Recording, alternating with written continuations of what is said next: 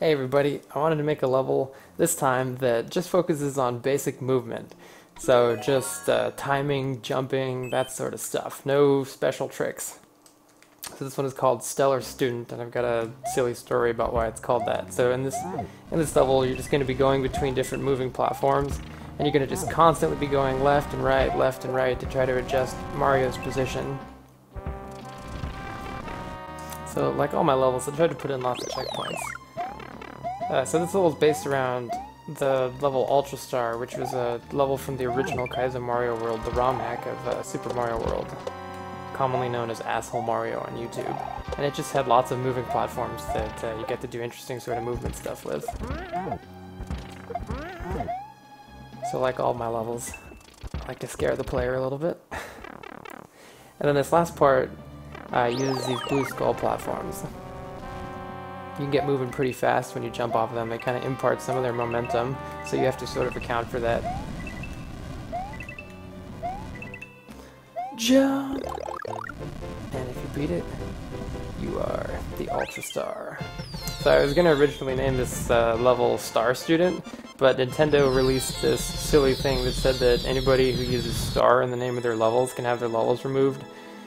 Because of people who are putting up like star for star, or like play my level, all star yours, those sorts of things. So we went with Stellar Student instead, if you're wondering why it was called that. But yeah, so again, it's a reference to the original Kaizo Mario World Ultra Star. And by the way, the original Ultra Star level is dope as fuck, so I decided to attach it to the end of this video. So if you haven't seen it before, check this out. This is the original Ultra Star.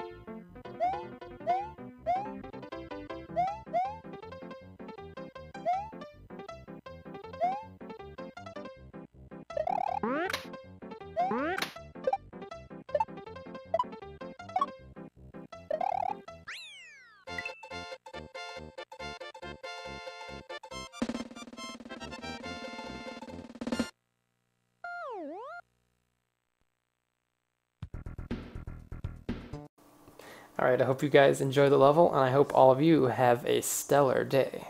See you guys.